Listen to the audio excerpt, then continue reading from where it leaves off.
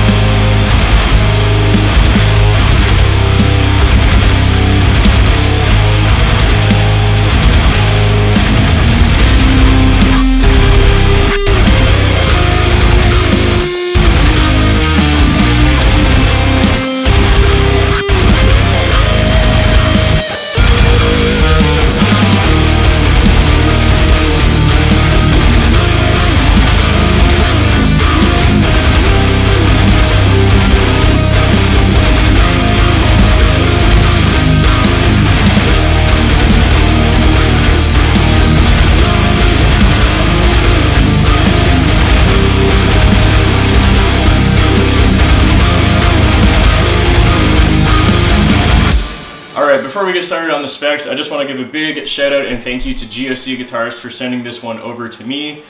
Since they sent it to me, obviously I might have a little bit of bias, but I'm going to try my hardest to be as transparent as possible during this demo and review. So first and foremost, like I said, this is a 7-string guitar. Obviously I got this in the green finish. They had them in a bunch of other really cool finishes like purple, blue, natural, so on and so forth. Of course, when I saw green, that's what I chose.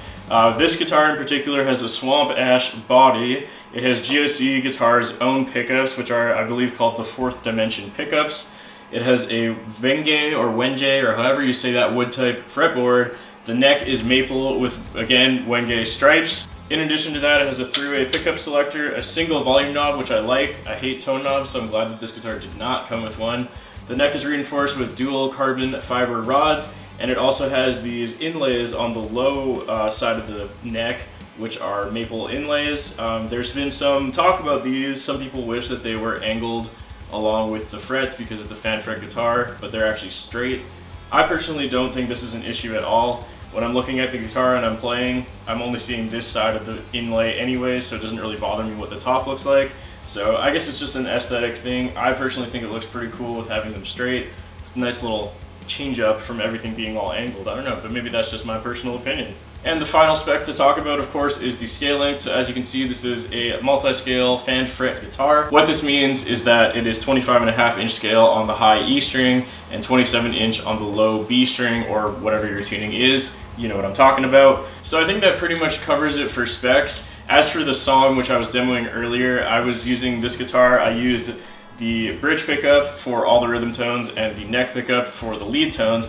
I didn't really use the middle pickup position, but I never really used that anyway, so I kind of just skipped out on that. But of course that's an option, so I was just using the bridge or the neck. I was getting all the tones using a new plugin by Neural DSP, which I can't quite talk about yet, but you guys will see it very soon. So with all the specs and the technical information out of the way, I'm going to move on to my feelings on this instrument, what I like and what I didn't like. So first and foremost, I want to go over the things that I did like. Number one is this fretwork is insane.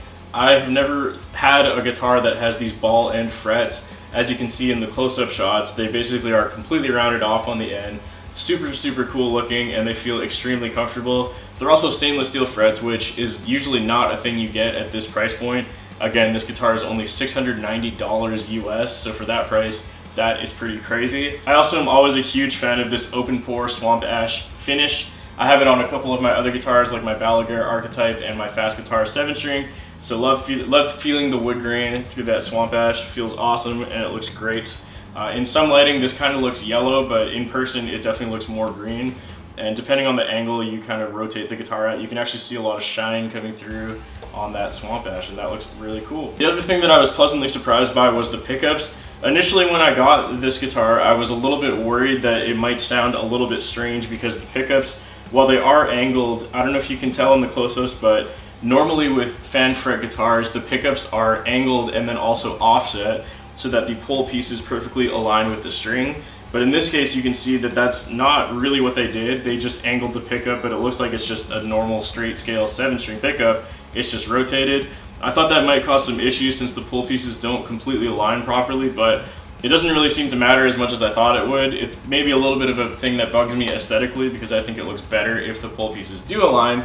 But in terms of sound, I personally noticed no difference to my other fan fret guitars, and I thought the pickups actually sounded really good. So again, these are just their stock in-house pickups, and they sound awesome. I really like the bridge pickup especially. It sounds great for super low tune chugs. Again, I was in drop G sharp and it had no problem keeping up. So now I'm going to move on to the things I dislike. There's only a couple things, but I definitely feel like they're worth mentioning. Number one is I find this guitar to go out of tune a little bit more frequently than I would like. It's not like super out of tune, but it's definitely noticeable when you're recording that, you know, after every, let's say 5 takes, you definitely want to tune up a little bit.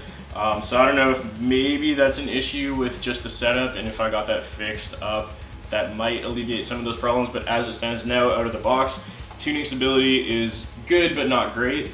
The second thing, speaking of tuning, that I noticed is the second string here, which I have tuned to D sharp, consistently kept going out of tune. Every time I picked it, it just went down and down and down.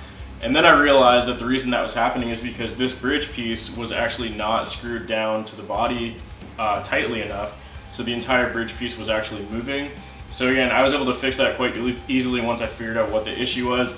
I just took the string back off, moved the bridge piece back to where I wanted it to be, and just screwed it down extremely tight. And ever since then, it hasn't really been a problem. So that's good, but you know, kind of a weird thing to have to do out of the box that I wasn't quite expecting. And the final thing that I wanted to mention about this guitar that I don't like is the low string is too close to this side of the neck. And what I mean by that is when I press down on a fret, there's some occasion where I actually accidentally push the string completely off the fretboard. So I don't know if that's because the fret ends are too short or if the string is just honestly too close to the edge of the fretboard. But either way, it's kind of annoying. It doesn't happen that often, but when it does, you know, when you're playing a riff and then your string goes over the nut or over the neck, it's, you know, not quite what you're expecting. And maybe that's just my playing style. Maybe some other people aren't going to have that issue, but I guess when I fret, I have a tendency to run the string straight off the neck. So that's kind of annoying, but not the end of the world. It still works fine. After you get used to it and play it for, you know, a few songs, then you kind of adjust your playing style a little bit so that you don't accidentally do that quite as often, but I definitely felt like it was worth mentioning. So that's pretty much all I have to say about this guitar. Overall, I'm pleasantly surprised. For $690 US, this is pretty crazy. I have never seen a headless fan fret guitar at a price this low, and yeah, I'm just overall pretty impressed. There's a couple little hiccups here and there, but at this price point, that's kind of acceptable in my opinion. Of course, you guys can make your own opinions and be the judge if that's where you want to spend your money or not. If you do want to learn more about GOC guitars, they're going to be linked in the description below, as well as a pinned comment. Once again, I want to give a big shout out to GOC Guitars for sending this one over to me. I've had a lot of fun playing it so far, and I'm sure it'll pop up in quite a few of my future videos. If you're interested in getting the DIs from this video and playing around with guitar tones for yourself, you can get all of that on my Patreon, which is linked in the description below as well. So you can get all the DI tracks and hear how it sounds through your setup, through your plugins, and all that. That's pretty much it for this video. Once again, thank you guys so much for watching. Let me know any questions or comments you have about this guitar in the comments below. I'm sure you are going to do it anyways, but it doesn't hurt to ask anyways. So once again, thank you guys so much for watching. Hopefully you enjoyed this video. Look forward to reading your comments, and I'll see you guys next time.